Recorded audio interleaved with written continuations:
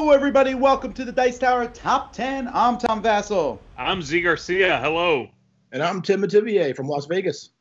Now, Timm may be unknown to some of you, but he should not be. He's well known for three reasons. One, he runs Meepleville, a board game cafe in Las Vegas. That is true. He also runs an extremely popular YouTube channel with billions of views. Wow. Been holding out, Tim. Wow, yes. So what's the name of your YouTube channel if someone's looking for it? Meepleville. Yes, Meepleville. Meepleville Board Game Cafe. And really, folks, Timm has done some really exceptional interviews there. And he puts up, what, like 2 a week at this point now or something? I have been, yeah, absolutely. Yeah, I've been trying to build it. You know, it's a lot of work. It's fun. It's interesting. And someday I hope to be like you, Tom. All right. But the third thing is that Timm runs Dice Tower West. That is true. He's one of the folks who runs Dice Tower West. He and his partner, Dave. But Timm is the guy who goes around and he's the smiler and the frowner, right? The guy who tells you good job or get moving. That's right. A man of many hats. Got to wear them both. Timm has So you do want to be like Tom, a man of many hats. Okay. Yeah. Man of many hats, but actually not wearing the hats. Yeah. Oh, okay. We'll let somebody else do that. Timm also has had a long, storied, interesting life, including having been a comedian at one point. So expect you to be funny today. That's subjective whether I was really a comedian, so make people laugh. But yeah, no, did a lot of different things in my life, had a good life. I've been very fortunate. So yeah, I've been happy. It's good. And then I have found a repertoire of one-liner and good dad jokes, and I've been trying to drop them in the conversation with my kids, and it's been going over swimmingly terrible. So I'm going to keep doing it. Yeah, keep doing it. Good and dad jokes don't go together. All righty. Well, I have no good segue here. So today we're talking about trick-taking games. Trick-taking games is a really interesting segment of board games. Some people do not like them at all. Mm-hmm. Some people, my daughter, Melody, she loves heavy Euro games, and she cannot wrap her mind around a trick-taking game. But that's because when she grew up, I taught her heavy Euro games rather than trick-taking games. It's almost a learned thing, I think. Did you play, either one of you play trick-taking games growing up? A little bit, yeah. As a kid, we played some of the Spanish trick-taking games, like from Spain, I mean. So, yeah, a little bit. So it was not a completely foreign concept when I was growing up. Yeah, I played a lot of them also. A lot of spades, things like that. So, yeah, absolutely. Yeah, and I think it's just one of those things that I was trying to explain it to Roy the other day. When I play a trick-taking game, my mind gets into this groove. It's this weird mindset. I'm sitting there, I'm thinking about all the cards everyone else is holding. It's a different experience than any other board game that's out there, I feel. Mm-hmm.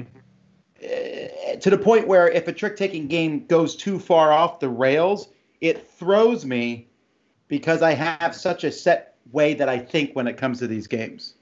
No, I would agree 100%. And the reason why I really like trick-taking games, especially with a regular deck of cards, is because you have a finite there's 52 cards, right? It's finite. So in the more advanced trick-taking games, it comes into counting, exactly how many cards of a suit have been played and all that kind of stuff. So you can really, really, narrow down the information to make the most effective play because of the finiteness, if that's a correct term, of the 52 cards. So yeah, I really, really like the thinking that's involved in trick-taking games. That's more than I usually think about trick-taking games, but I totally understand that people who are good at them will absolutely use that information. And I like that aspect of it. I think I agree with you too, Tom, that yes, there is a certain cadence and sort of, puts you in a certain sort of delta wave pattern in your brain when you're playing a trick-taking game. It's a different vibe. Absolutely. And that's why if someone tells me, if I play a trick-taking game with somebody and they don't like it, I almost kind of write off trick-taking games with that person Mm-hmm. Yeah, it's not something you'll like. Well, you'll learn to like it. It's maybe if you learn to play it as a kid, but I don't know that I would keep playing them to get it. Right. Right. Trick-taking games are also they're weirdly popular, but at the same time they're popular. They're not as popular in the gaming part of things. Like at conventions, you don't see a lot of trick-taking games getting played. You do not, correct. I think a lot of people who like trick-taking games would very strongly consider trick-taking games and board games to be separate things. They don't really get lumped into the same category. Card games, trick-taking games, that's its own thing. Or you like board gaming, that's something else. It's kind of a different hobby almost, I agree 100%, but I also think at cons, not only trick-taking games, because if you're going to talk about maybe a regular deck of cards like, spades, hearts, euchre, pinochle, you don't see a lot of cribbage, chess, backgammon either. So that's true. You don't see a lot of classic board games or those kind of games being played at conventions either. Right. So my list, just to be clear, and I'm not enforcing this on everyone else, so I just said trick-taking games, but for me, I distinctly feel that there's a difference between trick-taking games and what is commonly known as shedding card games or ladder climbing games. Now, I do think there's one game that actually fits into both categories, and I would not be surprised if that game shows up today. But that's just something I did on my own. I think I know what game you mean. It's not going to show up on my list, but I think I know what you mean. Yeah, and I agree 100%. They are different styles of games. Shedding games, ladder climbing games, typically the same thing.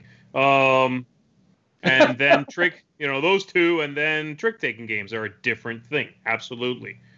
And there's even that sort of fine line between, well, if you play face down and then reveal the card, is that a trick-taking game?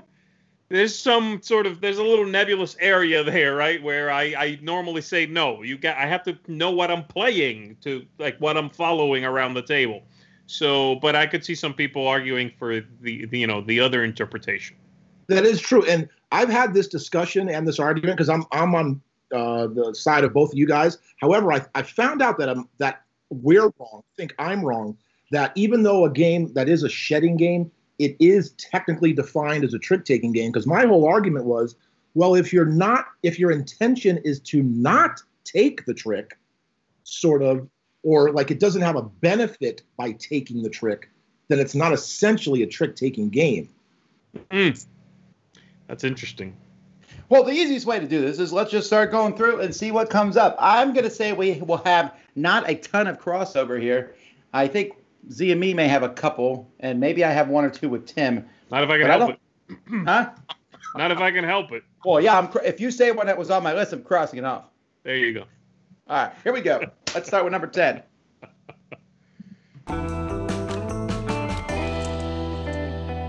Number 10.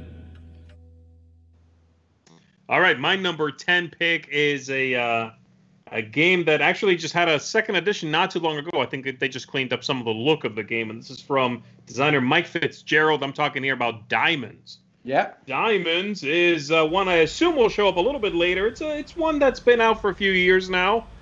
It straddled a nice line between modern trick-taking game, yet feeling fairly classic in its style and the way things develop. It's a very attractive game. It's well made, and I like the idea of the scoring, essentially, being folded into the mechanisms of the game. In most trick-taking games, you play, then just figure out what scoring is assigned to what. This jack is worth this much. Each trick is worth that. In this one, the suit abilities tie into scoring. You get gems, you put them into your vault, which means they are safe, and so on and so on. I like the idea that in this trick-taking game, being able to not follow suit, so basically playing off suit, gets you a little something extra. So short suiting yourself whenever possible is interesting and ideal because you can get a bonus action out of being able to do that. I like it. It's interesting. Easy to play, enjoyable. Diamonds. That's my number 10. Yeah, I like Diamonds. It was my 11 or 12. Really, it's hard to make a classic game in a sense, right? We already have hearts and spades. Yeah. And Mike Fitzgerald did diamonds, and I think North Star tried to do clubs. Clubs was, I thought, a distant, didn't come as close, but diamonds feels like it's been around for 50 years almost. Right. Yeah, it's absolutely well thought out, and I agree with Z actually about the fact of that game that you can lose the trick. Like if you know you can't follow suit and you're losing the trick, you can still benefit. So I just think that's a very interesting mechanic for that. And then the bonus for the person who wins the trick, of course, is they get the majority of the cards in the suit bonus, at the end when you're counting up how many cards. But yeah, just the fact that you can lose but still benefit is really interesting. Yeah, absolutely. All right, what do you got, Tim? For my number 10, I have Fox in the Forest. Fox in the Forest. People in chat were predicting this one. What's that? What'd you say? People in chat were predicting this one. For me? Well, I think just that someone would say it. Oh, that someone would say it. Okay. Yeah, Fox in the Forest is a very good two-player game. I think it's very clean, very simple as far as how it's played and what you can play. And I just really enjoy it for a good sort of light intro-ish two-player trick-taking game. All right. I agree with everything you said. This is one that's not on my list, actually. So, maybe on my list. Well, I haven't played it, actually, is what I should have said more specifically. My number 10 is my only public domain game on the list, and I don't know why. It just keeps making the list, and that's Hearts. Okay. Now, there is actually a intellectual property version of this, Uno Hearts, which I have played and liked. But I like Hearts. Now, I prefer playing Hearts where it's a 10 of clubs, right? Because the Queen of Spades is negative 13, right? Correct. So it's the Jack of clubs then, which is a positive 10. I really like playing that way, just because there's the one positive card that's thrown into the mix. But Hearts is a trick-taking game where you necessarily do not want to win tricks. In fact, you don't unless you're trying to get them all. It introduces that idea of shoot the moon, which I love. Yep. And this is not the only game on my list that has that in it. I like shooting the moon. I've done it maybe twice in my life, but it feels good when you pull it off. I played a lot of Hearts online when Windows came out. It had 3 games, Minesweeper, Hearts, and Solitaire. So I played a lot of Hearts back then. But I don't know. I just like it. So my number 10, Hearts. All right. Number 9.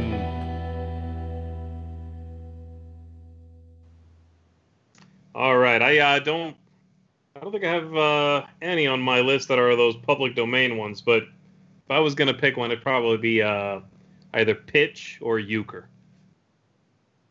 Anyway, my number 9 is a remake of Dragon Master from back in the day. This is Indulgence from Restoration Games. It's one of those games in which you pick goals and then you try for those goals. Bruno Fedudi had a game similar to this some time ago. I forget exactly what his is called. Goblin something or the Goblin King or what is that one? The one where you Dwarf had to, King. Dwarf King, that's it. Dwarf King, yeah. That one is neat. It's a 3-suited trick-taking game, but Indulgence feels a little more traditional. It uses some of the same ideas. Pick a goal, try to go for that goal. Sometimes you want tricks, sometimes you don't. Sometimes you want specific cards. All of that stuff. There is an aspect of shooting the moon a little bit in Indulgence as well. But I like this one. Every trick that you play, every hand, I should say, that you play, feels a little bit different, which I enjoy in a trick-taking game, especially one that's a little longer.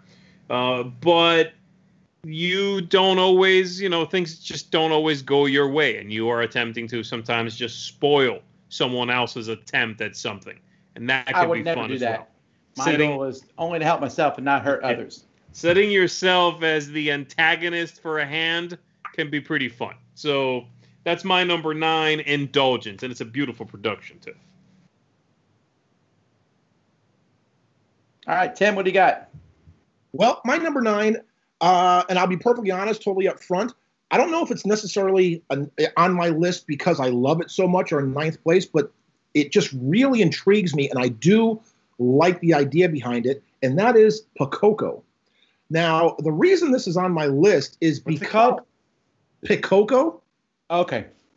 The reason it's on my list, first of all, it's a beautiful looking game with the peacocks and the way it sets up, and you put the cards in to simulate the feathers. But it has that whole, Hanabi aspect or whatever, where you can't see your cards and you have to play off the player to the left. And so it's got that level. Then it's got the level of sort of the betting, how many tricks you think that person will make. So it's got that. It's just got a lot of very intriguing aspects about it. Again, not necessarily because it's a game I really love or love to play, but I do like it, do enjoy it. But just the concept I find fascinating. This is unfortunately one that escaped me. I never did get around to playing it. It came out a few years ago, like 3 years ago maybe, right? And I meant to play it. I liked the idea, like you said, the sort of look of it being the feathers of the peacocks. But I never did get around to playing it. It reminded me of this little-known trick-taking game called, or based on Jekyll and Hyde. I think it's called Jekyll and Hyde, where you would make other people play for you. So this idea of like, no, you play for me. On my turn, you pull a card and play it. I want to go back and play it though, and this puts it back on my list. I definitely intend to do that. It's almost too out there for me. The idea that I'm playing someone else's cards for them. It looks great. I mean, it's really great looking. I don't know. It's almost too esoteric for me. And I felt it to be a little clunkier because I like trick-taking games. I'm just playing a card. I don't want to have to sit there and the fiddliness of picking a card to play, I thought made it a decent game, but I didn't love it as much as Tim does. No, Okay. Tom, I'm like... No, you love it. It's on your list. You love it. Yeah, like I said, it really is because it's so, I just think it's so unique and fascinating that, it has a little soft spot. I love it a little. How about that?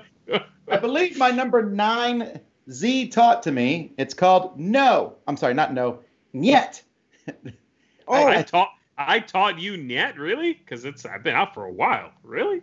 Well, this was back at The Rock. I thought you taught it to me. Okay, that might be. That could very well be. This was this is a game in which you are picking, there's this bidding phase, which actually this might be higher on my list. If this bidding phase didn't slow the game down, I feel just a tad at the beginning, where you're essentially picking some of the rules, including what Trump is going to be over the course of the game. And I kind of like that because you're looking at the cards in your hand and I'm saying, well, Trump is definitely not going to be this suit. And we keep saying that until everything is determined. And then you play it out. And it's the Yellow made a version of this, which is a really beautiful version of it. It has a Russian bear on it. I don't know. I just like how that looks. So I'm sure that has some of the reasons I enjoy it. But I think I like trick-taking games that are like Hearts, where the rules are set in stone. But then I like games like Niet, where every hand is different. And I have to adjust to what's happened. Mm-hmm. Well, actually, the trick-taking part in Niet is very straightforward. It's like typical play, follow suit. If you can't, you have to trump, I think. Like, it's very straightforward trick-taking. But yes, that preamble to every hand where you are taking away possibilities of this will not be trump, I will not be start player, we will not score this many points per hand. That's what makes it. I agree. My only caveat is if somebody is a slow analysis paralysis person, I refuse to play this game with them straight out because they will drag that first part of each round out to an unfun thing. And it's kind of long, yeah. And again, that's why it drops down. But if everybody's just having a good time, yet you're right. When you play it, it's very straightforward, but it feels different. It feels like it's a different kind of game. Yeah, I agree. Absolutely. Good stuff. Ziza approving me. So far. Number 8.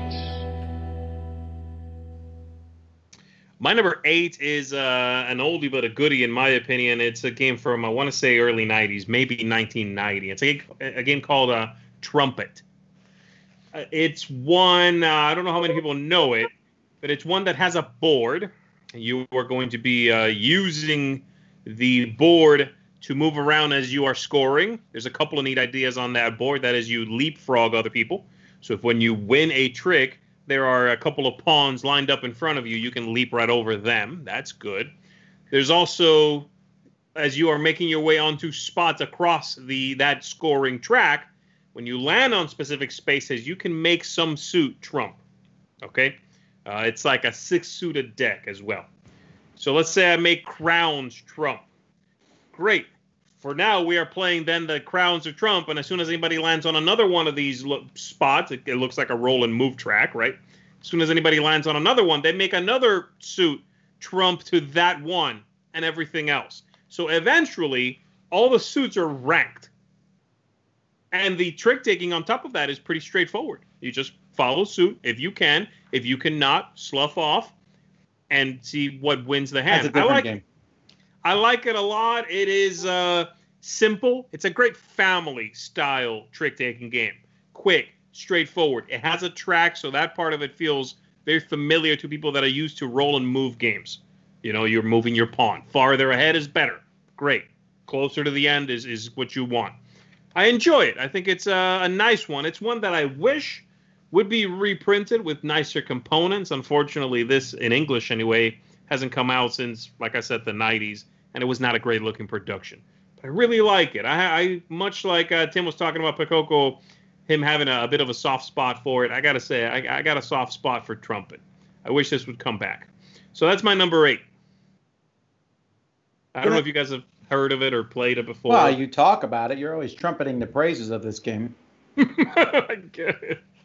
Oh, Tom. Who was the comedian, Tim or you? Dad joke. Yeah. All right, Tim, what do you got? So my number 8, this is the first crossover I have. Like I said, the first. And that is Diamonds. So we'd already talked about this one with Z. He had this at number 10. I had it just a little bit higher at number 8. And the reason I did is because I like more of the traditional trick-taking games, and this still sort of kept that aspect as well as all of the other stuff we're talking about. It added the gimmicks, of course, of the little gems and things like that. But just the fact, like we had already discussed, that the player who loses the tricks, you know going in, I'm not going to win that trick, but now I have options. What should I play? What action do I need to take? That is just so cool. I think that Mike just did a fantastic job with this game. Yeah, he really did. Agreed. And you can, if you take a look at your opening hand, you only have, one diamond. Get rid of it, so you can short suit yourself, and then, then you can start making, bonus actions. I like it a lot. Yeah, absolutely. And then if you know you need to, like you've got a big pool in front of your vault and whatever suit that is, and you're like, yeah, I really need to get those back. You just whatever, like you're saying, short the other suits to start, sloughing those off to take that out. Yeah, it's great. It's good. You'll notice at this point, if you're watching this and you don't play many trick-taking games, there's a lot of terms we're throwing around. We got tricks. Everyone plays a card. Whoever wins it, that's what you call a trick. Slough off is getting rid of cards that you don't want. You're just giving them to somebody else. You don't help them out, but they're getting them out of your hand. And trump is usually a suit that's better than the rest of the suits. It trumps the other ones. This term was around many, many years, before the last 4 years for sure. And yet every time I talk about a trick-taking game, someone comes in and goes, stop politicizing everything. I'm like, come on, guys. I say that because my number 8 is called Trump Tricks Game. And this may be one, I don't think Z actually likes this one. I had never played it. I know what you're talking about. I remember the cover distinctly with that elk or whatever, but I've never played it. This one, the thing I like about it is the gimmick of the game is what makes it for me, is that you're going to win a certain number of cards each round, and those cards you win in your tricks will be your hand for the second round. And it has a way, so you don't win all the cards, and you're still going to have the same number of cards each hand. And you're getting points based on what you win and things like that. This one looks pretty boring.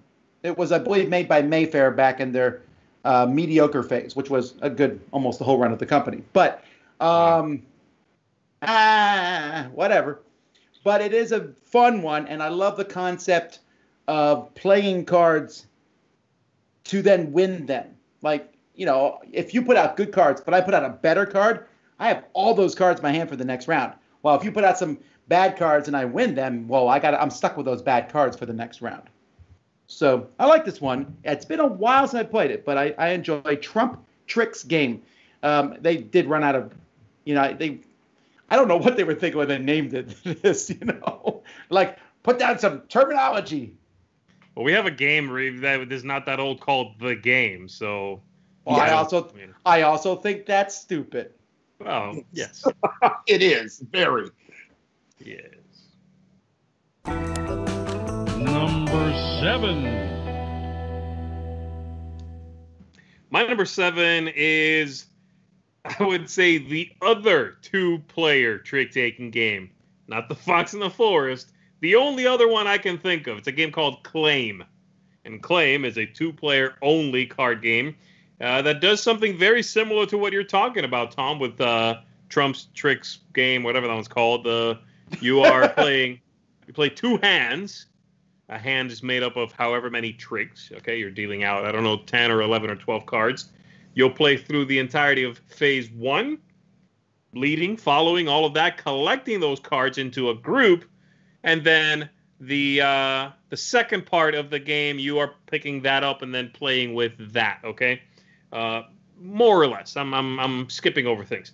The neat thing in this game is that the suits have powers, and they are things like doppelgangers and elves and goblins and knights and things like that. And they each will have a specific power associated with them. Some of those powers happen during the first half of the game, phase 1. Some of them happen during the second part of the game. Some of them mean that if this one card always takes out that one. The doppelganger will copy the other guy. The knight takes out the goblin. All sorts of things. They have expanded this game galore, ad infinitum, right? I mean, like, there's a lot of expansions to it with new powers, new abilities, new groups. But I enjoy it a lot. It's got a good rhythm to it. That first half, second half reminds me of things like For Sale. It feels very snappy. This is what we do now, then we do this. Boom. You are collecting majorities in the different suits is how you score. There's always 5 different kinds of cards. If you have majority in 3 of the 5 at the end of the game, you win. That's how you determine that. So it's neat. It's clever. It's engaging. And you can always pull out a suit you don't like and shuffle one in that you do like, assuming you have expansions. So that is my number, where are we at? 7, Claim. Okay. My number 7 is my first, so I won't say how many, but my first of a trick-taking game from a standard deck of cards. Okay. This game I had wanted to play my whole life. It's been around for many, many, many years. I only started playing about 2 years ago, so I'm still relatively new, but I absolutely love it, and I just regret the fact that it took so long for me to get this to the table, and that is Pinochle. Now, Oof, I thought he was going to say bridge. I was all nervous because I was going to light into you, but all right, go ahead.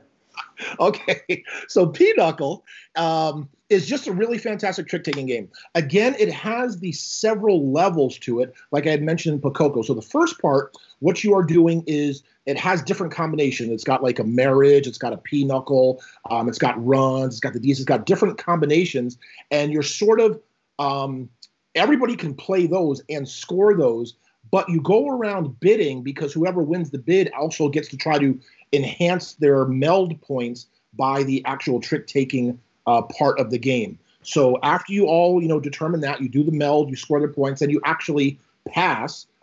There's different variants, of course, whether it's just partners or, team members or whatever. And then you go ahead and play a regular trick-taking game. And then there's different rules, like you must trump and all these different variables to it. But as far as a classic card game, this is one that I really love from a trick-taking aspect. And I wish I had played more, and I always do want to play more. So anytime we're at a convention, please pull me aside. I'll be more than happy to play Pinochle with you. I think it was about only 5 years ago where I realized that Pinochle and Pinocle were the same game. Well, no, I seen it spelled online. I heard people say pinochle. I just assumed it was PEA and then the word knuckle. How was I supposed to know? Pinochle? Are you? That is not grammatically obvious from how that game is spelled at all. How did he say that? Pinochle. I'm saying that's what I said in my head. All right. Let me ask you this though, Tim, as you mock my reading effort. That's it. We lost him. That's not even that funny. It really is spelled poorly. Anyway. It's ridiculous. Okay. So my question though, Tim, is the thing that kind of scares me off about Pinochle is the culture behind it. So this is the same thing I have with Bridge or even with games like Whist or something where there's a group, the people who play it, I'm almost afraid to go because it feels like I won't know all the in rules and everything. Mm-hmm. Is that did you find it to be that way when you first got in? Was it kind of like as you enter in, you don't know when to do all these different things and it takes a while to learn?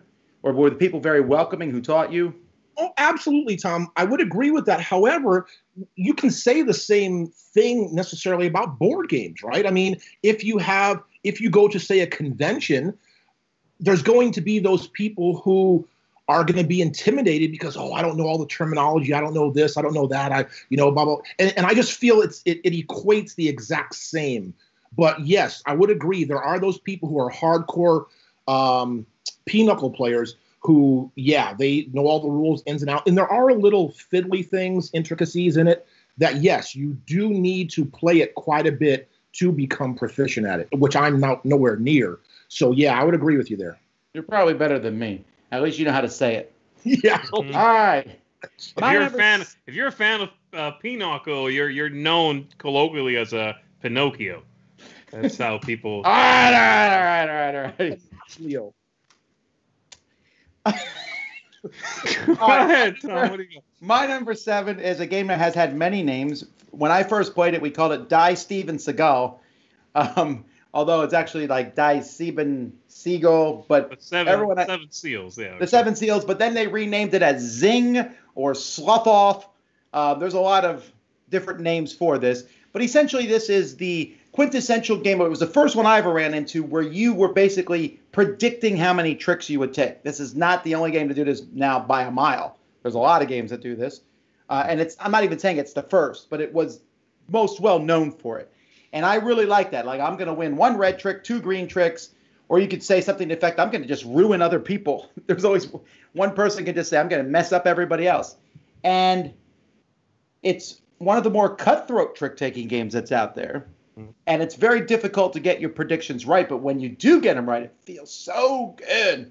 I just like this one a lot. So Zing or the 7 Seals, I really like this one. I don't think you like this one, though. Z. I like it. Yeah. I used to own Zing from Fun Again. And I like the simplicity of the trick-taking. And I don't mean the play. It is easy. But what I mean is when you bid, you just take the tokens that match the tricks you expect to take. Right. You take like 2 red tokens and 1 blue token and a green. And then when you win a red trick, you can just put the token back. And then once the hand is fully over, you take a look down. Are they all gone? Great. You did what you set out to do. You still got some left? You're going to lose some points. I like that. I like that simplicity a lot. I thought that was really neat. So, yeah, I like Zing. That's a good one. It didn't make my list. You and I recently, we played a trick-taking game a couple of years ago with Sam. I forget what it was, but it did the same thing, but it was much more complex, and you had to keep track of, I'm going to win this trick, but I'm not going to win this one. I'm going to, there's a little bit more confusion there. Yeah.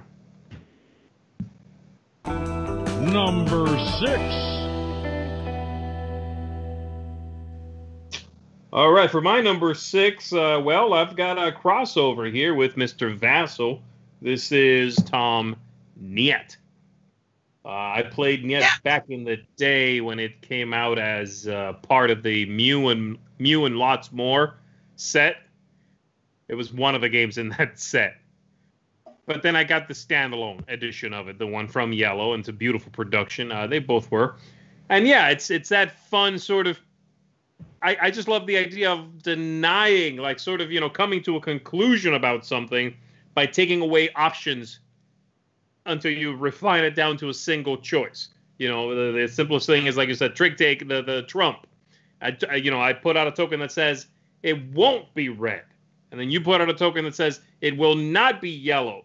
And eventually we narrow it down to it being blue or whatever. I love that. It's just so cool. This reverse, psychological sort of exercise.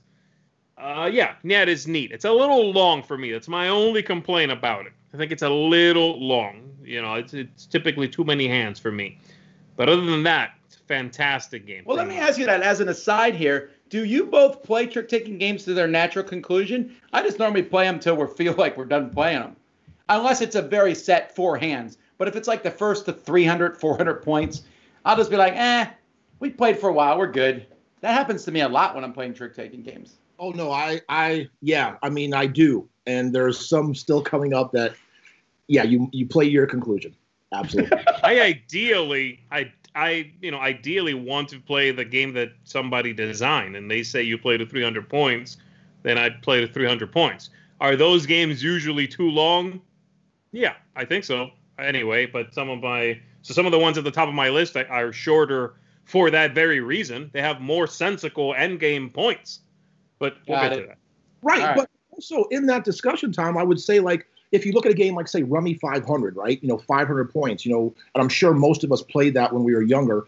We didn't maybe have a lot of options, but when you sat down to play Rummy 500, you knew that was your evening. So you did play it. No, I would be like, you know what? Let's just play to 200. Nobody plays Rummy 200, Tom. It's Rummy 500 or you get out of my house. There you go. Yes. I'll see myself out. All right. So what are we on? Number 1, 2, 3, 4, 5, 5. No, 6. 6. So I got to count back. 6. All right. So I'm going to bring up my number 6, which is going to start to open up this conversation that we sort of alluded to at the beginning of the segment. My number 6 is Klaas Kariet. I don't know if I'm saying that correctly, but crazy checkers or combo checkers, or I don't know the exact German translation. They have a new name for it now. I want to say they renamed it something just recently. I don't know. How do you spell it? I'll look it up. Krass, I believe. Yes. Found it. IERT, I believe it is. The English name is Delt. That's very boring. That's it. Delt is what they renamed it. Yeah. So again, who knows? I mean, as gamers, right, as nerds like we are, we could sit here for a whole hour and debate whether technically or not this is a trick-taking game. All right, I don't think it's going to take that long, Tim. It's not. It's not. Okay, Tom, go ahead. You're number 6. Wow, this is going to be a quick. This is easy then. Again, now, I just said for me, a lot of people do consider these in the same family. So you do you. We'll wait till we're done and we're done with the Skype call before me and Z mock you more. Oh, okay. No, I mean, again, it probably isn't. Again, but anyway, I do love Klaas Kariet. I love the fact. So the idea of Klaas Kariet to me was a new mechanic I had never faced before. That you deal the cards out, you can mix them up and shuffle them. You can't look at them, but once you pick up your cards, you cannot rearrange the order. So how you play combos or whatever out of your hand, single cards, is set by what you pick up and look at. So the intriguing part and the interesting part of that is if you have, say, a 6, 8, a 6, 2, 8, 9, right, on a possible turn, you might want to singly play the 2 if it's allowed, because it does have that climbing aspect or shedding aspect. Now all of a sudden you've got the 6, 7, 8 together, or a run together. So that way, you can manipulate your cards by how you play them. And then you've got the 2 cards in front of you that are sort of your outs. And you play like to eliminate, not get eliminated per round. So yeah, it probably technically isn't. And Z, you could probably educate me a little bit more.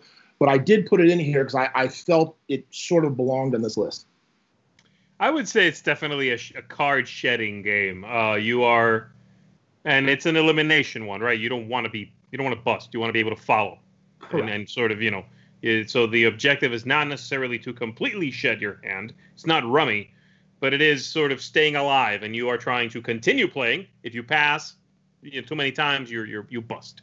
So I would say, yeah, it's a ladder climbing or card shedding kind of game. I agree with you that it's a very good game, though. I wish it looked different. It's not great graphic design, but it is a good game. And that concept of not being able to rearrange your hand, I've seen in a couple of places, but it is rare. And this one does it in a unique, distinct way. Right. Yeah, very good. I've not played it, Tim, so you're right with everything you said. Thank you, Tom, for your backing. I appreciate that. My number 6, I feel like would be the most controversial for people who played it, because I could see some people like trick-taking games really disliking it, and that's Druids. Druids is from Amigo. I don't know if you've played this one, Z. I don't think so. So the way Druids works is when you win a trick, you put the cards in front of you, and you put the lowest card on top of each color. So if I win, so I might be winning a trick, and I'm like, ooh, I'm going to get a lot of points, and Tim throws out a yellow 1. Okay, fine, I'm getting 1 point from yellow at that point in time. Okay. And we keep going till all the cards have been played, or if at any point one person has a card in all 5 colors, there's 5 suits. If one person gets a card in all 5 colors, then boom, the round's over. That person gets negative points, and everyone else gets the positive points for the top card in each color. Okay, yeah. So that there could be a lack of satisfaction. Like, I'm having a good hand going, and Tim's like, wow, I'm not winning this one. I got 5 colors. Boom, round's over. And I like it, though, because it's tricky, because you know how you slough off a lot in games. In this game, sloughing off actually affects somebody. Z's winning the yellow one. I'm like, well, you're getting the lowest yellow card there is now. And I found this one to be very interesting. I don't know if this one came out in English, but it's by Gunther Burkhardt, one of the designers, and he's done a lot of really good games. A lot of trick-taking games, too. He has. In fact, my number 11 was Potato Man, which was one he's done, which is a stupid theme. Shows a super potato guy on it. But I like that one, too.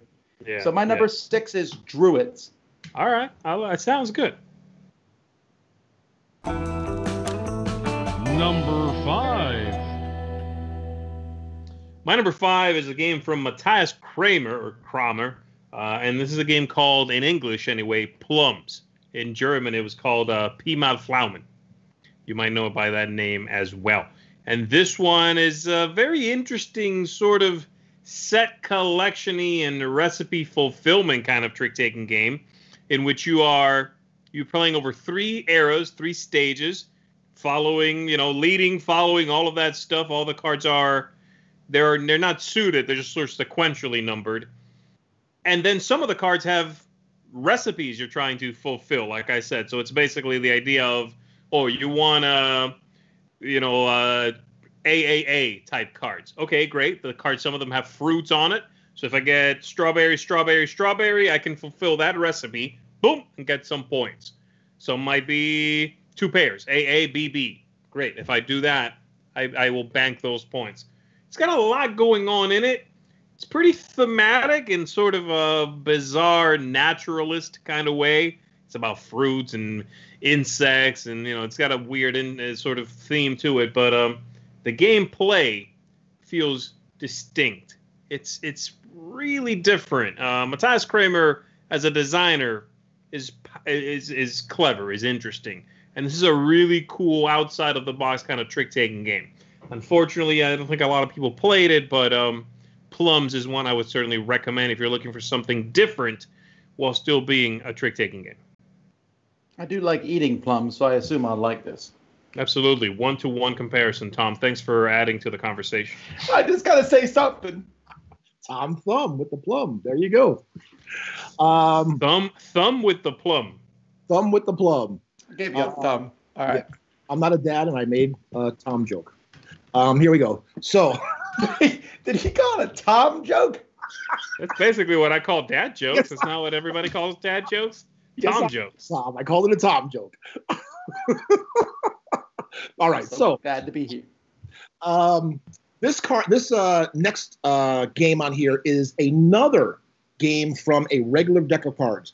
I just learned this at the last gathering in 2019 at like 2 in the morning, and it totally blew my mind. I was like, I cannot believe I did not know about this game. Anyway, it's called 99. I don't know if anybody's heard of it or played it, but please. Oh, no, 99. No, just straight called 99. Huh. I don't know. Okay. Yes, called 99. Now, the general concept, again, is a regular deck of cards. However, you eliminate the 2, 3, and 4, the 2, 3, 4, and 5. So you're only playing with a 36-card deck, 6 through ace. Now, so with the cards in your hand, you have 9 cards in your hand. What you're going to do then is you're going to bid how many tricks you're going to take in the round. But the interesting part of it is the suits have values, okay? So a diamond is 0, a spade is 1, a heart is 2, and a club is 3. So now you must get rid of 3 cards. The 3 cards you get rid of are how many tricks you're going to take. So, for example, if you get rid of 3 clubs, that says you're taking 9 tricks because each club is worth 3. If you get rid of 3 diamonds, you're going to take 0 tricks. Okay. The really interesting part is you have to manipulate, mitigate, whatever term you want to use, your bid determined on the cards in your hand, right? So you don't you have to just work with what you got because you may have to get rid of like 2 clubs and a spade. So that would be 7 tricks you're taking, but that's the only card you can. It's just so interesting. A regular deck of cards, 99. It's absolutely fascinating, and I think anybody who likes trick-taking games out of a regular deck of cards especially should really look this up and play this one. Yeah, I'm looking at it here online. It looks like it's from designer David Parlett, who I don't know what else he's done, but it looks like it's been reprinted in a themed deck of cards. A themed product as a game called 4 Seasons. So if anybody's played a game called 4 Seasons, it's based on 99. Huh. Oh, I did not know that. Okay. Yeah. Maybe I would try this one out, Tim. It sounds interesting. Yeah. And I learned it as specifically a 3-player game, and I think it might have been designed as a 3-player game. However, there are variants that you can play with 2 others player counts as well. Well, cool. On that note, my number 5 is best played with 3. It is if I have 3 players, well, this is one of the trick-taking games I would pick. And 3, this one I'm assuming this is for 3. It has to be Bottle Imp. That is correct, the Bottle Imp. This one I like. This one is a weird trick-taking game in that the cards are like numbered from 1 to 30, I believe, 1 to 36 actually. But every card is red, yellow, or blue, and you have a little card that shows you because that's really important. You have to follow suit, but if you win, you can always play a really low number to win. There's a certain barrier, and if you play below that barrier, you win the trick automatically. If you play the highest card under that barrier. The problem is you also get the bottle, and you don't want the bottle because you lose that hand. If you end the hand with a bottle, in fact, you get negative points. Mm-hmm. It's based on a Robert Louis Stevenson's short story about selling a bottle, and you had to you gave up your soul if you had this bottle, but it gave you whatever you wanted. But when you sold it to somebody else, you had to sell it for a lower price. So you keep getting lower and lower. So if you win the bottle with the 1 card, you're stuck with it. Right. So you're trying, if you get the 1 at the beginning of the game, you're thinking, I need to get rid of this 1 and not win the bottle at a certain point in time. So I really enjoy this a lot. It's probably the most thematic trick-taking game that exists because it does a good job at bringing this story to a game. I like it. Stronghold Games just reprinted this a few years ago. Before that, it was done by Diet Evil Games, I think, did it. I don't remember. Did Amigo not have a version of this at some point? Probably. Oh, sure. I meant the English versions. Z-Man, I think, may have touched it at some point. There's a lot of companies that have gone through this one, but I really enjoy it, the Bottle Imp. Yeah. Number 4. My number 4 was Tim's number 10. This is The Fox in the Forest. And I agree with everything you said, Tim. I think it's a great 2-player game. It feels more classic than Claim. Claim feels more gamery, right? It feels less like a trick-taking game and more like a modern game that uses trick-taking for set collection. But the Fox and the Forest is absolutely a trick-taking game, and it is very traditional. It's charming. It has this idea of you don't want to win too few tricks because you don't score very many points. You don't want to win too many tricks because then the game classifies you as greedy. There's a sweet spot in the middle somewhere, and that's really neat. The fact that you have to try to sort of manipulate, what you're in with when you're out, when you use a couple of the special abilities on the cards to come in right at, 6 tricks or whatever. Great. Got it right on point. I like it a lot, man. It's beautiful, engaging. This is a fantastic 2-player only trick-taking game. Yep, That's my number 4. Yeah, and I agree. Like I said, it was already on my list. And yeah, just to reiterate or to amplify a little bit more of what you said, Z, is yes, because in your mind, when you start the hand or the round, you're like, okay, I want to take this many tricks because I want to score those points. Right. But things may not turn out the way you expected. So you have to mitigate exactly what you're playing because you want to fall in those certain ranges. So yeah, that adds that whole really cool aspect to it as well. Yeah, yeah. Okay, so number 4 for me is another game out of a regular deck of cards that I have on my list. So that makes 3. Poker. No, this is I'm following sort of along with Z because this is a crossover. This was Tom's number 10, and that is yes. I was so surprised, Tom, that you put this at 10 because I got this at 4. I love Hearts. Hearts to me is such a fantastic trick-taking game because not only, like, we already talked about, you either want to take all of the tricks or all of the points or none of the points. You don't want to take the Queen of Spades, especially all that. But also the passing is such a huge part of the game. So each round in Hearts, what you do is there are 4 different types. You pass to the left, 3 cards. Okay, you pass 3 cards to the left 1 round, 3 cards across, 3 cards to the right, and then the 4th round, or every 4th round, you have a hold hand. So you just have to play with the cards you were dealt with. So that adds a whole nother aspect to it. And again, what I talked about earlier, getting into counting how many cards have been played, which suits have been played. Oh, for sure. Trying to determine who you think has the queen by what they're not playing, what they're leading, because you never want the queen to get dropped on you, right? So it's just got so many levels to it that I really, and to be honest with you, I had never played, I even really heard of the Jack of Clubs variant you talked about with Hearts. So I'd like to try that one time. Yeah, just one change, right? It's a positive 10 points. So it just adds a little bit to the game where you try to get that card, right? I can't remember if you need that card to shoot the moon or not. I don't remember. But I wish more trick-taking games had the pass a card thing. I like that because it gives you some information. It gives you the chance to, like, I don't want this card in my hand. Although it's really funny when you're like, I only have one of this suit. You pass it, then you get another one. You get one card of that suit back. Or you get, like, another term you didn't bring up, Tom, was void, right? So in Hearts, one of the big things you want to do is void yourself of a suit so you can slough off. And voiding means having a 0. So with that, like you said, sometimes you can pass the only 3 diamonds you have to get void, and all of a sudden you get 3 diamonds. Oh, that always happens. That's why I don't play with people who are going to be jerks to me like that. I call it short suiting yourself, but yeah, voiding yourself. I never heard the term void before, but I will use it now because it sounds cool. And Bottle Limp's got passing cards, Tom, so you must like that about it as well. Oh, you always have that. You always have that whole, like, I got the 1. Do I pass it? I'm gonna get the 2 probably. So yeah. You know what I mean? Like, it's that trickiness to it. Yeah. Okay, my number 4 is the hardest one on my list to get. It was made in, I believe, Argentina.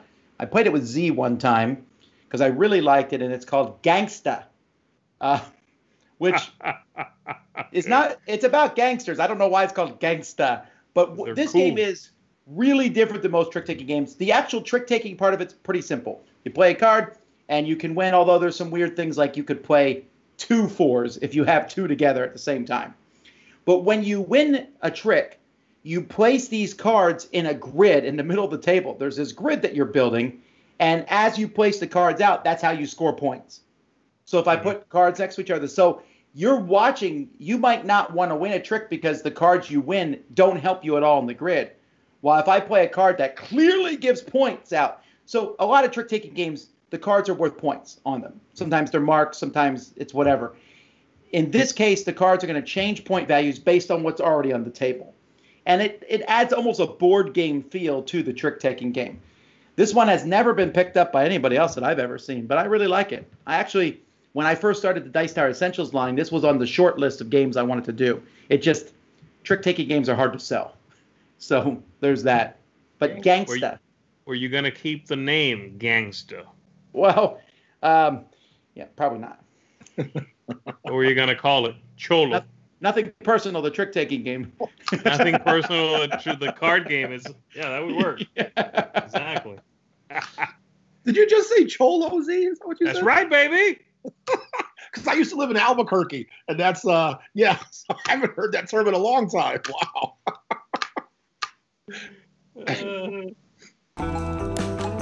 Number 3. My number 3 is the cutest game on my list by far. It is a game from the same guy who designed Trekking the National Parks, and it's a game called Pups. And I bring that up because his game design sensibilities and his company's style is very much family weight games, right? That's what he's going for. These are easy to get into, simple, straightforward. This one has a bunch. It's got, I think, 4 suits.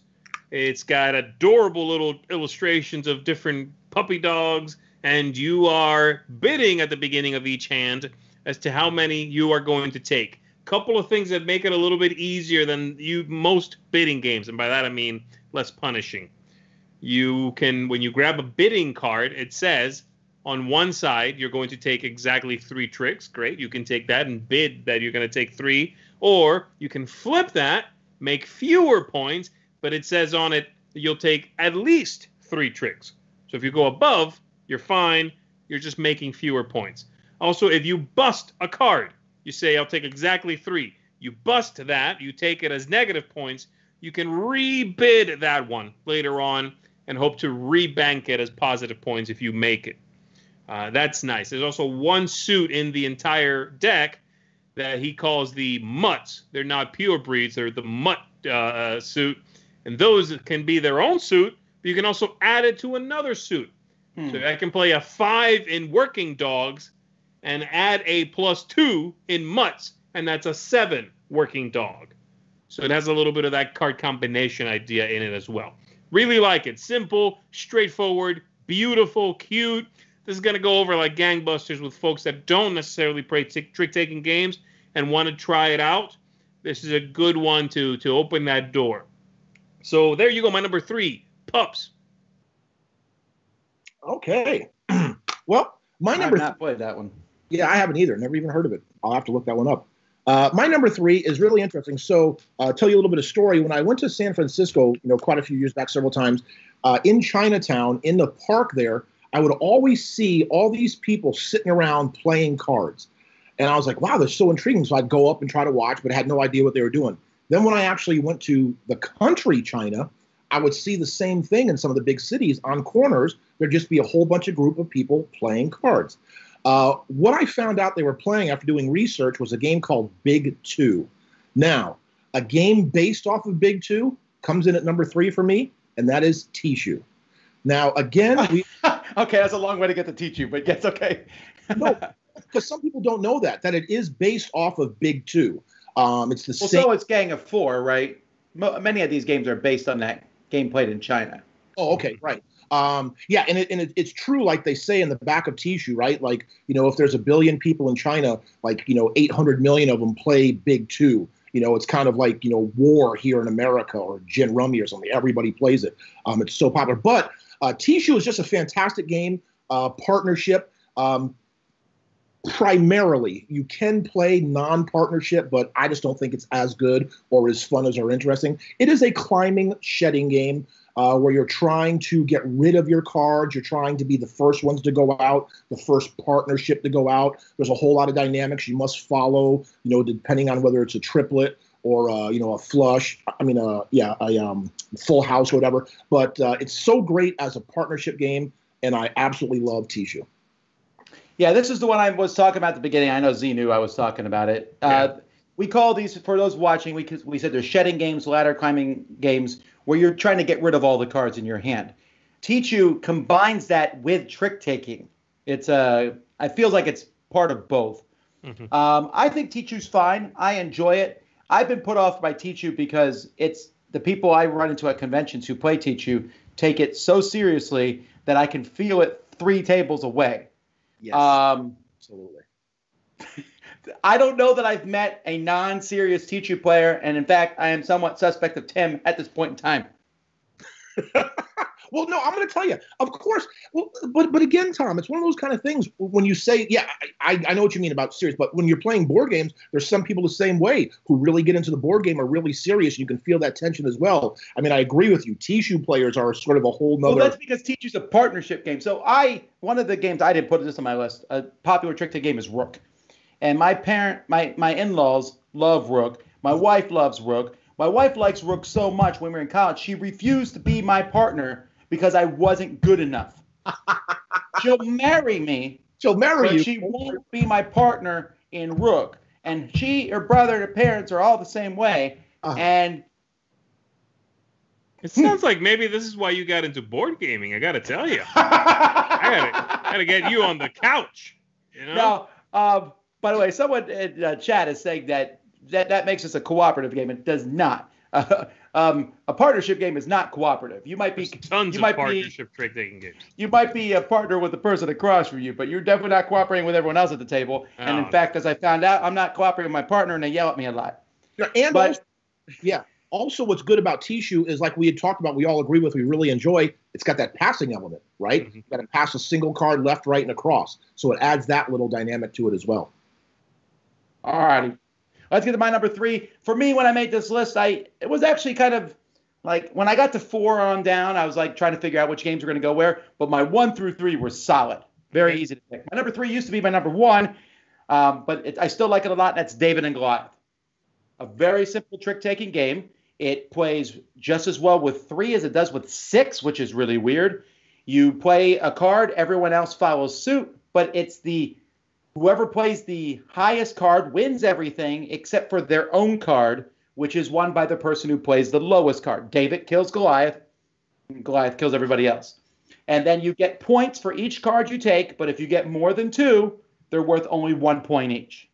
Otherwise, they're worth the face value on the card. Right, and if you're playing with 6 people, there's an 18 card in that deck. So if I get the 18 and 17, I got 35 points. So your goal then is to make me take 1 more card of that color, and now I have 3. And I hate you. Yeah. This is one of the easiest games to teach people who don't play trick-taking games, I think. It's very simple.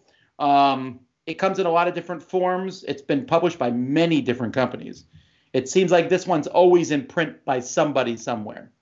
But I like it a lot. David and Goliath. It's a neat one. It's definitely good for a group. Like you said, I think it plays 3 to 6 well. I like it with more. Probably because I don't have a lot of choices for trick-taking at, say, 6.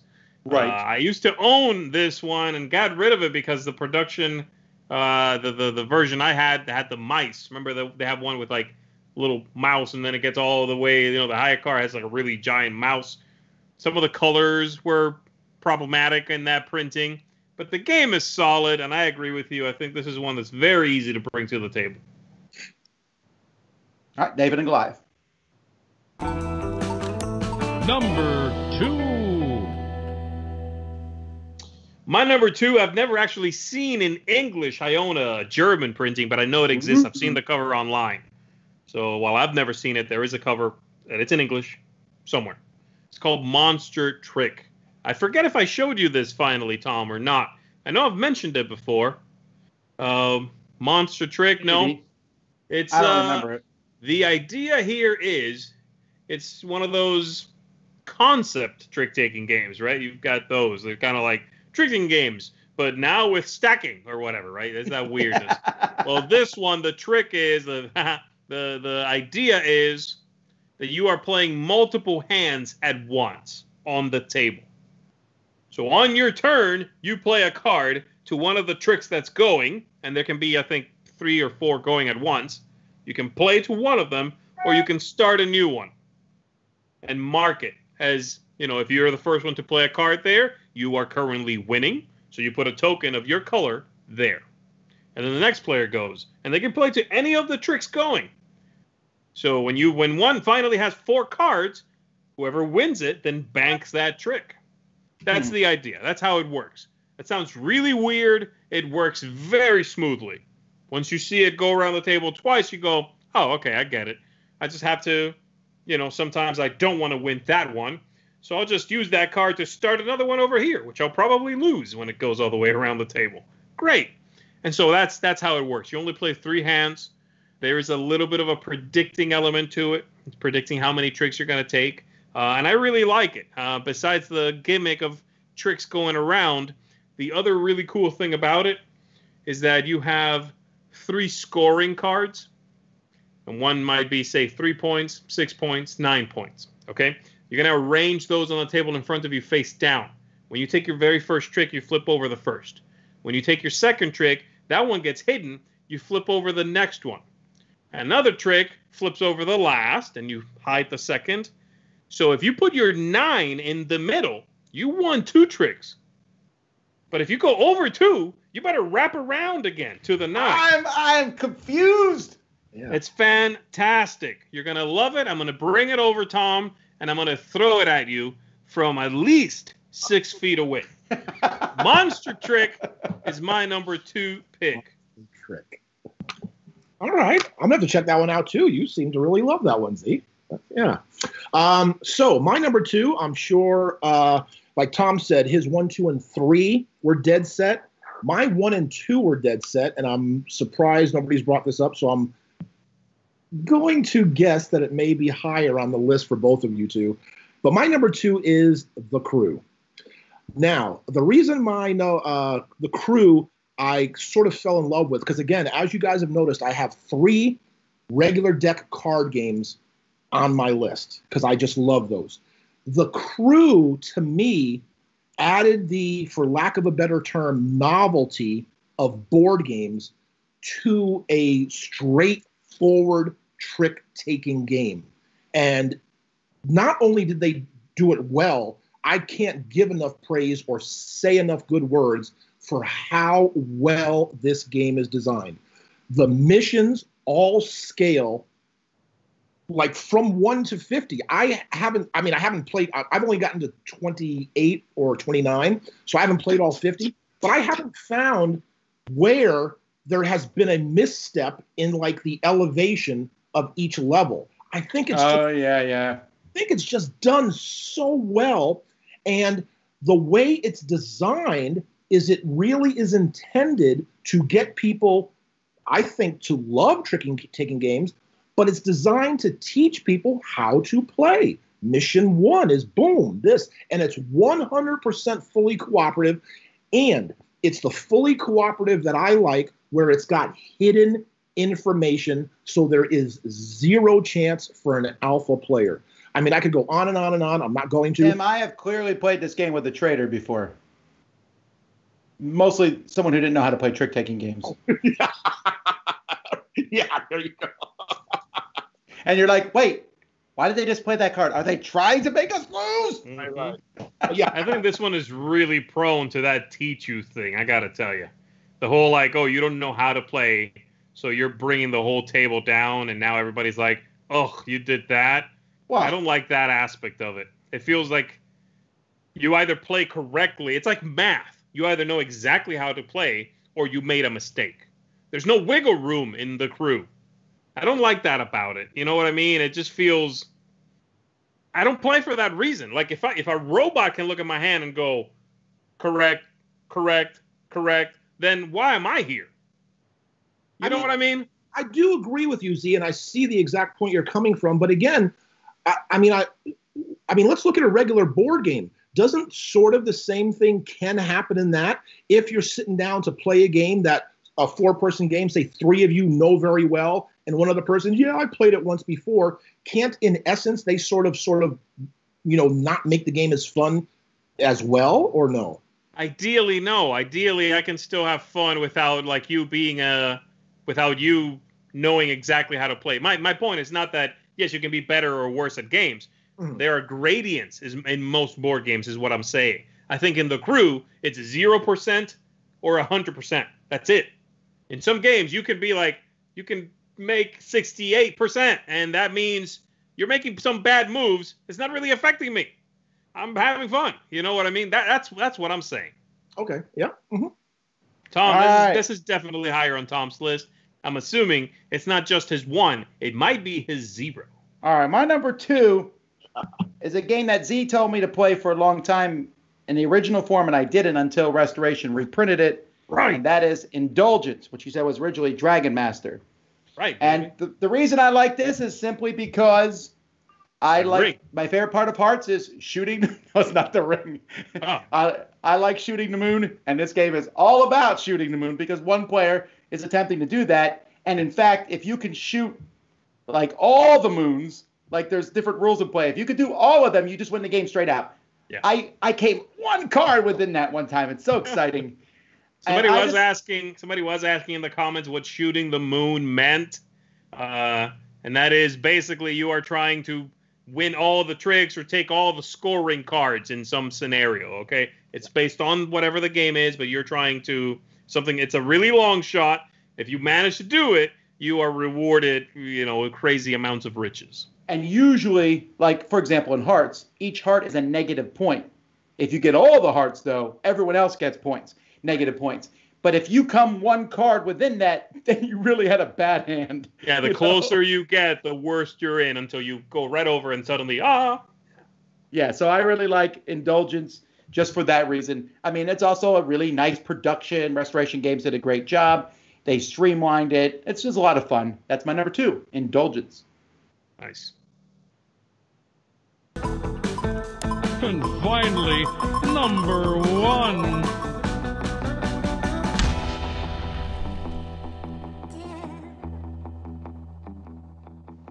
All right. My number 1 was...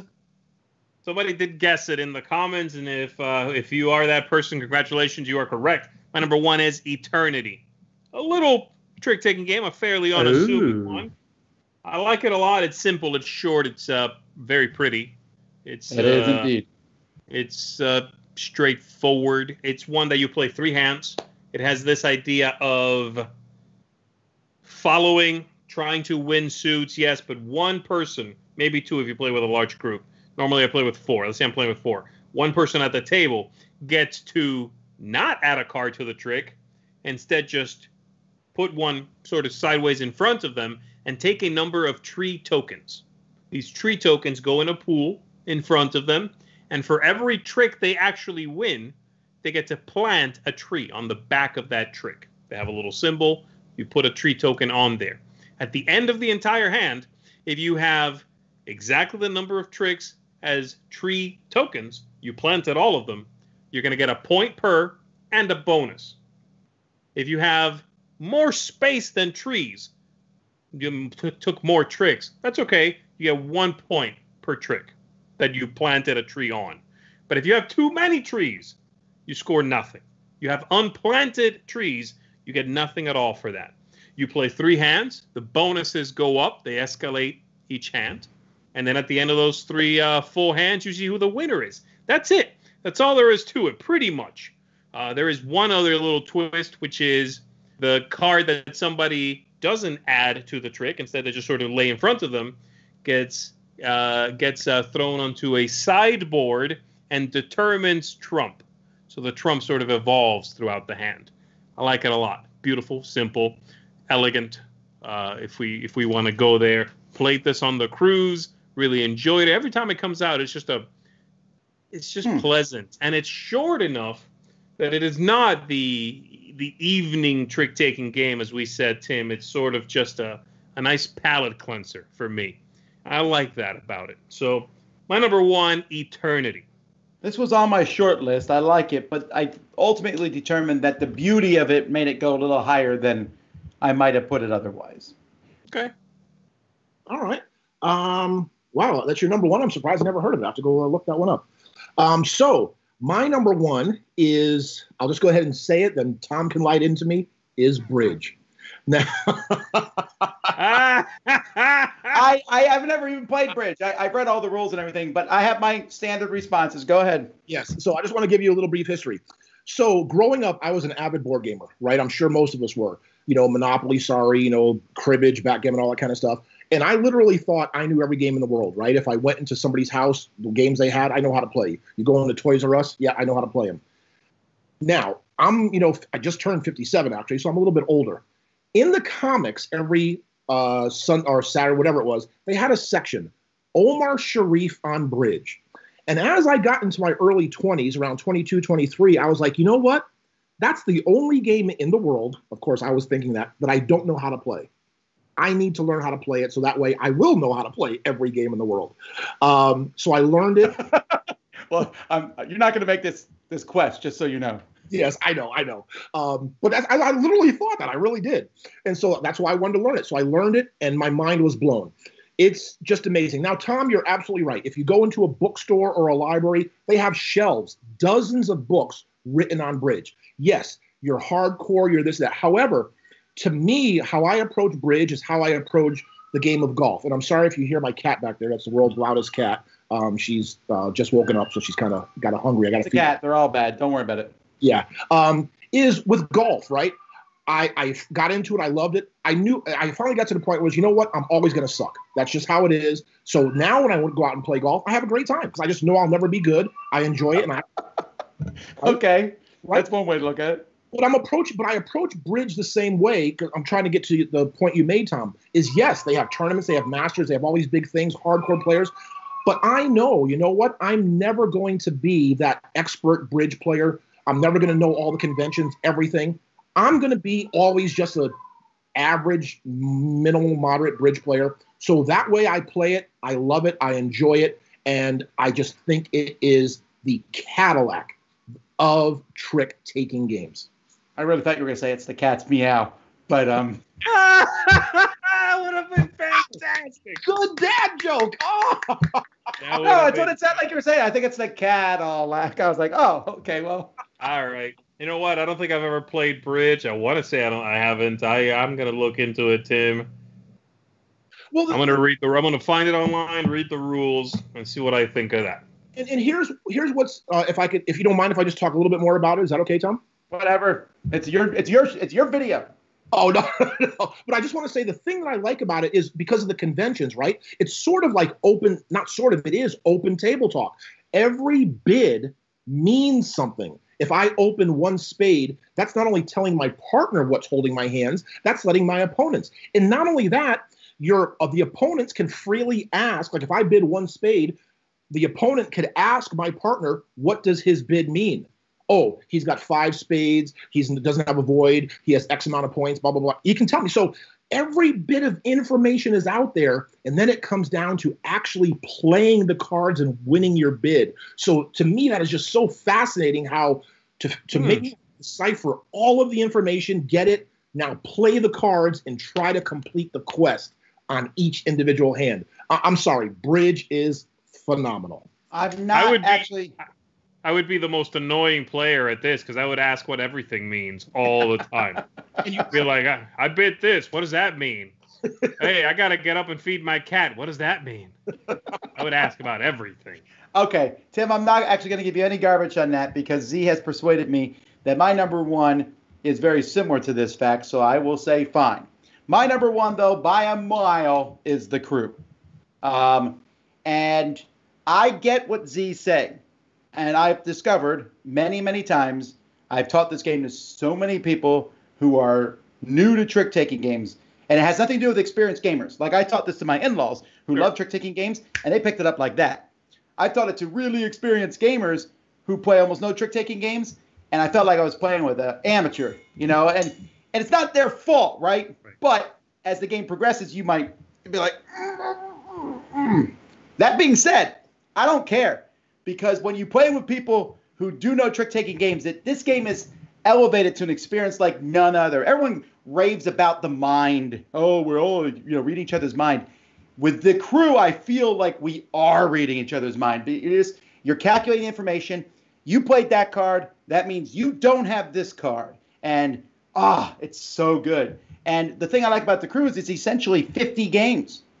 You know, I met somebody who said, what do you do when you finish mission 50? I haven't even gotten past the 20s.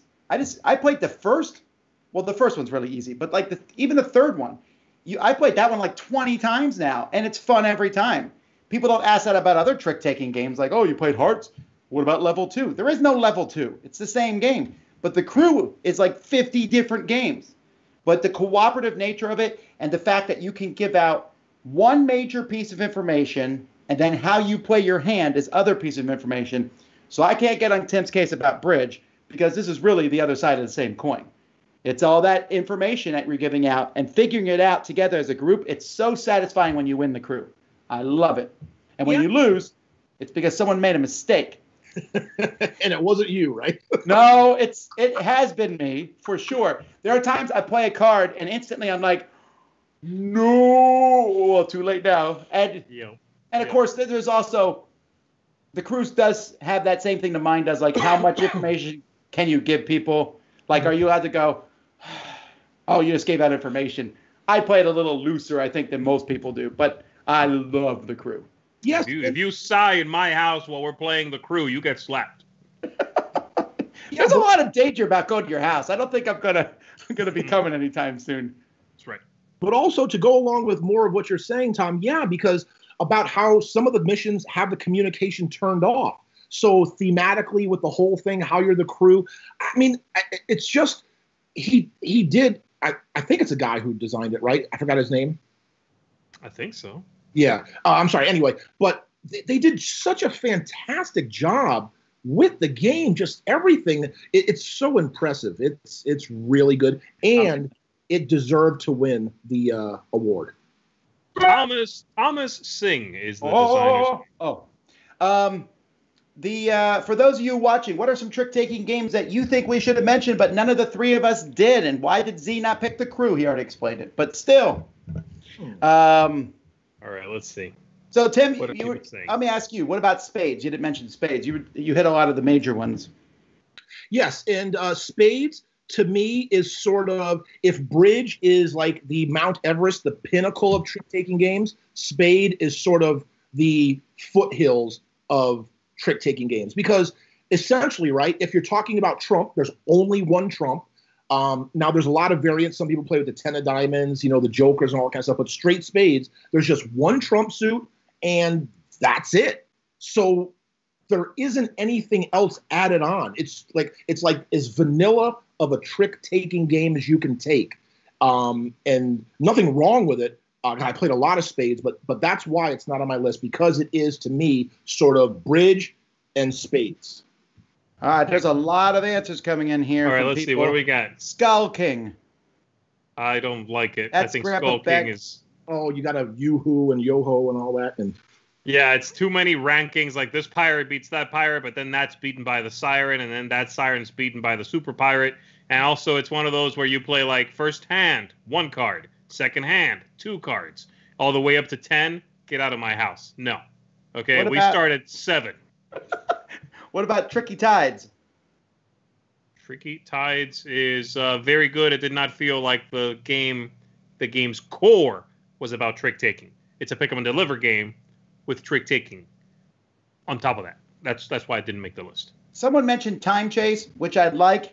I haven't played it yet. This is the one where you go back in time and you can change something from a previous trick. It's an interesting experience, and I enjoyed it, but it felt too out there. It's too weird for me. A lot of people mentioned Euchre. Oh, yeah. Euchre's okay. Euchre's sort of like Euchre is very it's a very on rails kind of trick-taking game. Very simple. It's one of those kind of games because we do Euchre at Meepleville. We have a Euchre night. And people who grew up in the south of the Great Lakes, it's sort of mandatory that you know how to play Euchre. That's right. Yeah, I played a good amount of Euchre in Michigan when I was visiting there. But, Euchre kind of largely plays itself. It's more like a talking game. A lot of people mentioned Tournament at Camelot. If Sam had been here, that's what he would have mentioned for sure. Number 1. That's his number 1. Number 1 for sure. Let's see. Somebody said Pitch. I said Pitch I like. I like Pitch 6, which is probably my favorite sort of traditional-ish card game. I played a lot of pitch in college. Let's see. Wow, there are so many games. Yep. I'm seeing people mention like, oh yeah, Gore's Maximus. That's an entertaining one, but it just didn't make my top 10. In Whist, I list. Huh? Whist is a variation of sort of bridge, like a Whist, sort of, yeah. Wizards. Jiraku is an area control based trick taking game. Pretty interesting. Oh yeah, I forgot about that one. Man, there's a ton, but yeah. Anyway, if you're watching this later on, you can mention what you like in the comments and type out why and let people read that. And then if you like what someone else has typed out, thumb it up, and we'll see which games get thumbed to the top. That's right. Timm, thanks so much for coming on here. We really enjoy it. Check out his channel, Meepleville, for interviews with many different famous people in the board gaming industry. Yeah. Thank you, Tom. And please, go to my channel, check it out, subscribe. I'd really appreciate it. And doing a lot of interviews with a lot of people in the industry. Thank you. And if you're in Las Vegas, you might as well swing by his cafe. He has the largest meeple in the world. Well, it's actually a cutout. That's right. That's right. And you guys have both been there too. So yeah, we have been there. So great stuff. All righty, folks. Well, until next time, I'm Tom Vasel. I'm Z Garcia. And I'm Timm Metivier. Thank you very much. Have fun gaming.